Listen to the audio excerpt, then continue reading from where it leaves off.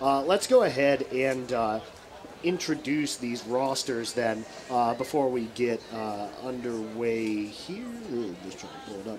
SDCA and Fringe B here. Again, this is the final roll of women's action here. It looks like we're probably not going to have any re-rolls. Again, very nice, clean driving. Wonderful to see that. Lane 2, we're going to have Fringe B with Boson. On Hill 1, they have Marissa Muskai. On Hill 2, Sloan Macklin.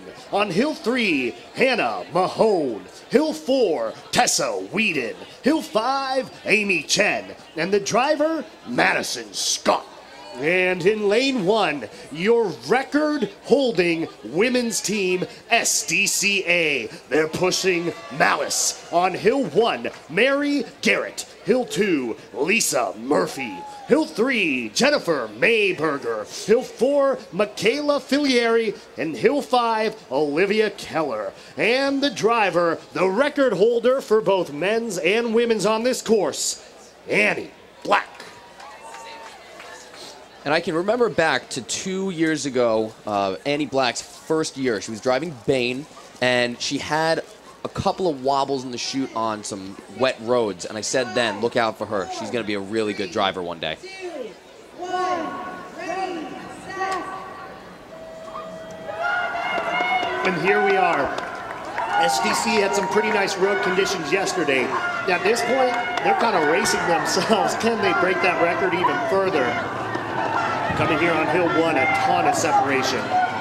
Looking to beat at 2:23.39.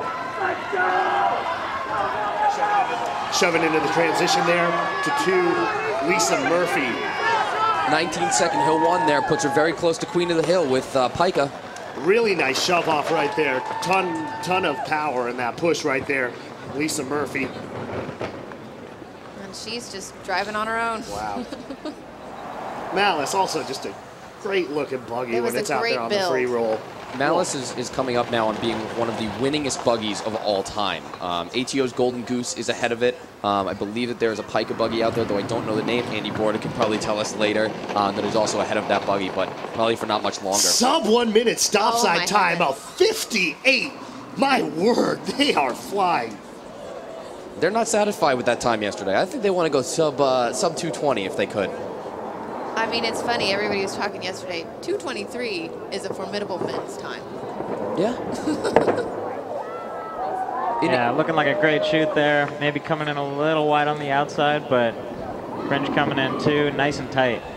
Looking great by both the drivers.